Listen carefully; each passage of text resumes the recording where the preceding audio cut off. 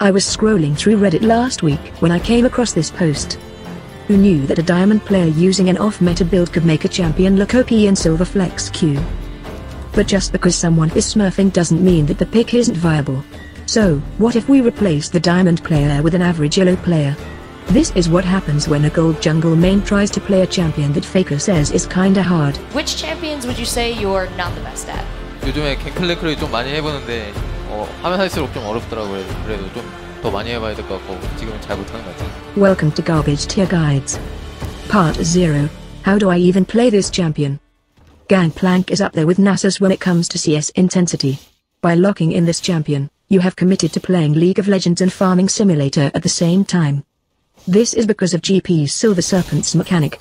Even though this level up button appears at level 11 and 16, it doesn't actually do anything when you click it. The real way to rank up your ultimate is by spending 500 serpents at the shop. Just like Nasus, you get your stacks, or serpents, by last hitting minions with your Q.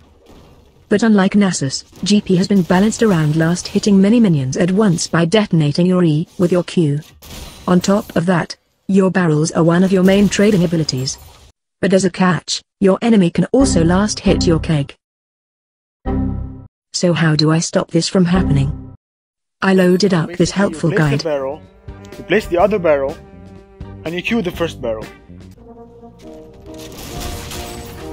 Place a barrel, you place the other barrel, you queue the first barrel and directly land the third barrel in the desired location.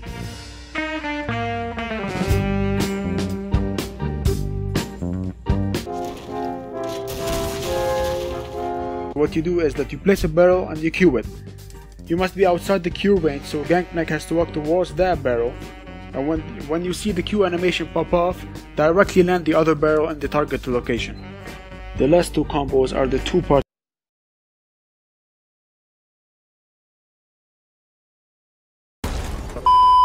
Part 1, Game Setup. Here are the runes. Take flash and whatever for summon a spell. Even though you are going AP, you still max Q into E into W.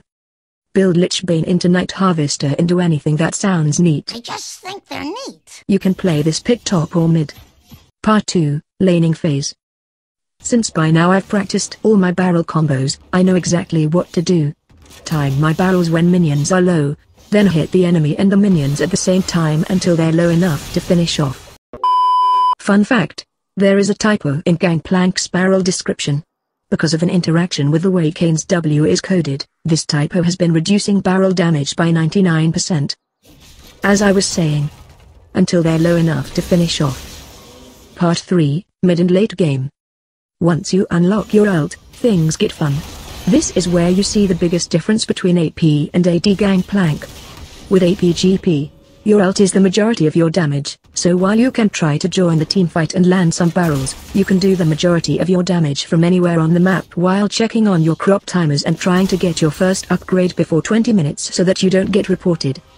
On the other hand, since your ult is so important, please resist the urge to blindly guess where the low health enemy jungler might have run off to. It's better to use your ult to damage multiple enemies in a team fight. That being said, here's a montage of GP's late game damage.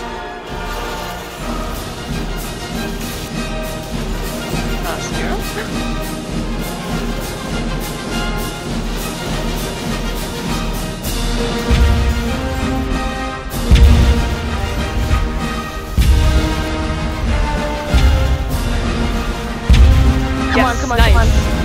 That's about that.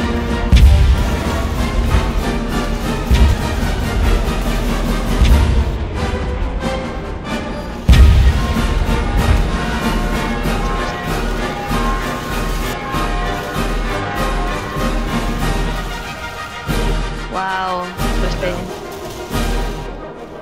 Fun fact, did you know that Tchaikovsky put together the 1812 Overture in 6 weeks after complaining that he was not a conductor of festival pieces and tried to make it as loud and obnoxious as possible? Okay, to wrap things up.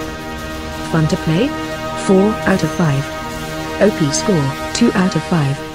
Verdict: I feel like I'm playing Teemo but with extra steps. Comment telling me which build to play next, and subscribe for a new video every Friday. Oh shit. Ah, that's more people than I wanted. No, wait, I'm blind. No, the team. The Timo troll.